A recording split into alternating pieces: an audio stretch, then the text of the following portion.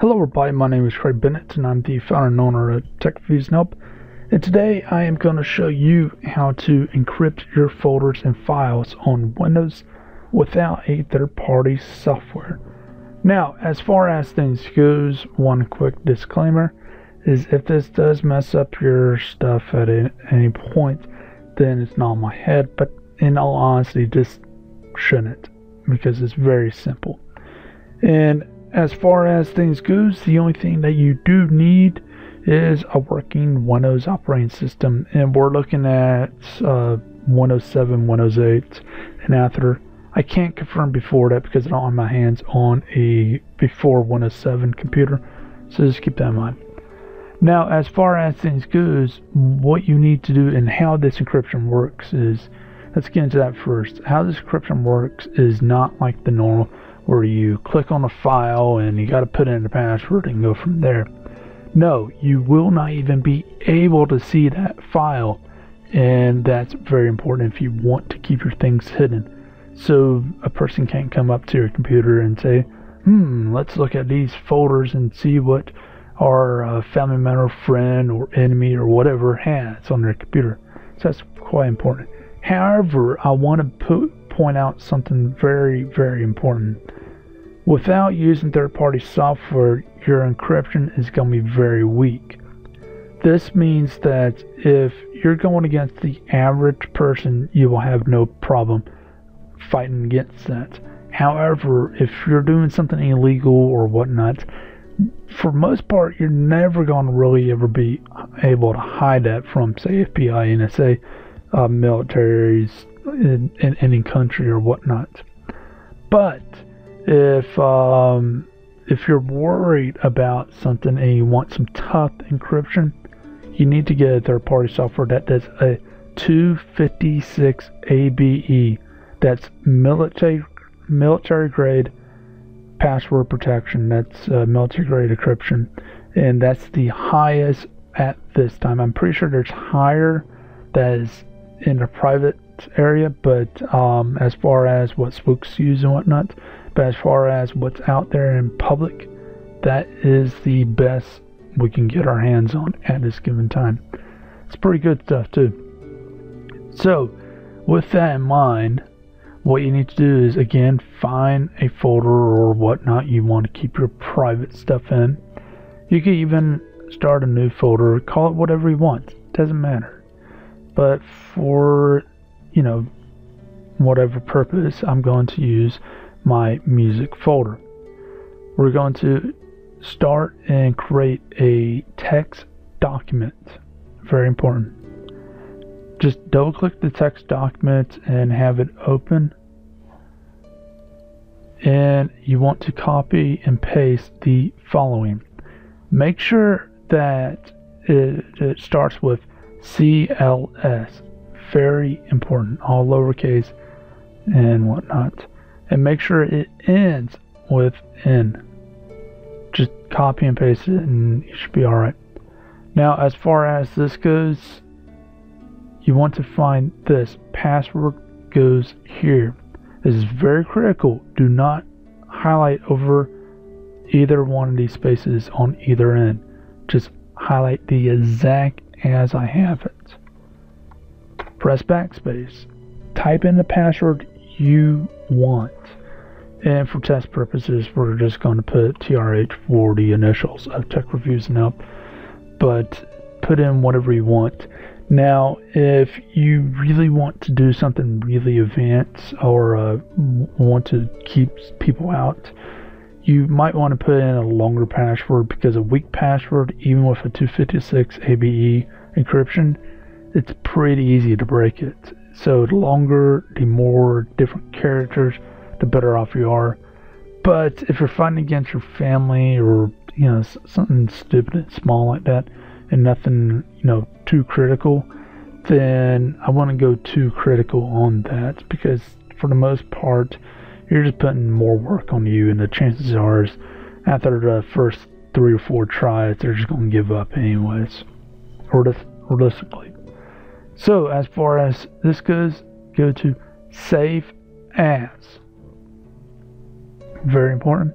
Now what you want to do is copy and paste the exact, I have this in the description by the way, into the file name. And then as far as it save as type, go to all files. Very important. So again, copy and paste that, or type it in, I don't care. Make sure that the txt is not within it. Make sure it's .bat, very important. And also make sure the save as type is all files. This will work on Windows 7 and I'm on Windows 8 right now, so that proves it works on there. Go to save, and you can mess with this if you want, but for the most part I'm going to keep it the same. Go to save, and you see that here's a text file, the icon, and we got a different file. What is this? I know what it is, but most won't. Now, as far as things goes, I got a preview section right here, and this actually shows, so right here where the password's TRH, that's one thing to keep in mind is if someone actually knew what they're doing, they can actually do something simple like that, and hey look, I found a password.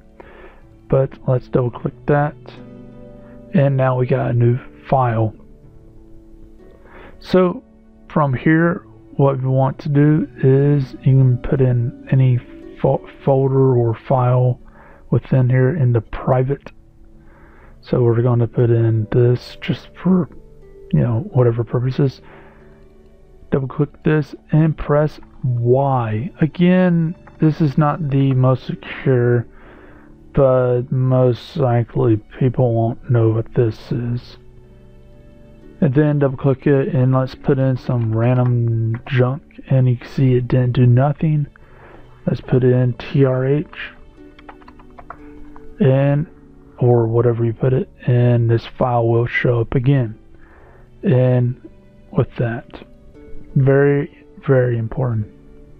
Now, one thing that is important is I honestly haven't spent too much time into this to figure out what happens if you hid this and you lost this. So that's one thing to keep in mind, is if you want something encrypted, and this is pretty much a rule of thumb, even if you're able to see the file itself, you need to be prepared to lose it, because if the encryption breaks and a character goes off, which does happen, and this is even with the best of the best stuff, if one character goes off, then he ain't getting in, because you don't know what that one character is. So that's one advantage of this, is you always know what that one character is. Now, as far as things goes, if you do switch, as you see here, we got the text file in here. Let's lock it, and let's drag it over to here, which has no whatever. And what we do is double click that, and we got a new private folder. So that's very important to note. This is required to unlock it. Let's put TRH, give it a second or two, and you see this. So that's one thing to keep in mind. Let's delete this, go back, and if you want to move it, you can move them both.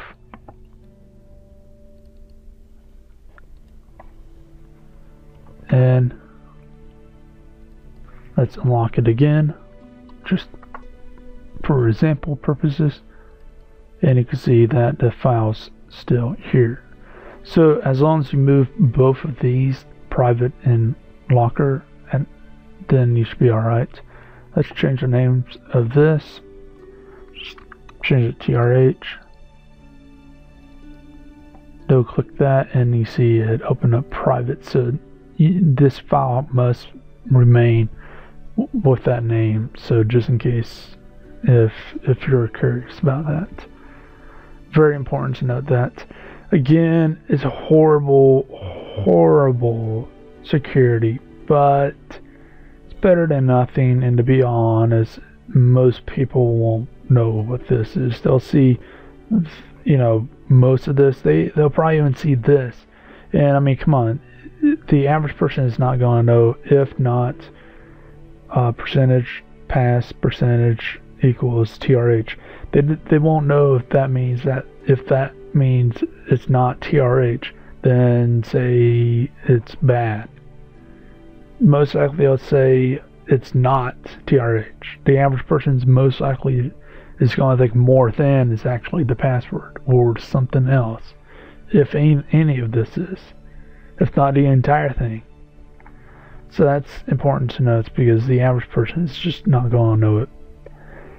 But again, if you're just trying to hide this from your family members or whatnot, it's not a big deal. You can definitely use this. But if you're trying to hide it from something like the FBI or some actual people or person with incredible background in this, you ain't doing nothing for them. You need to use a third party.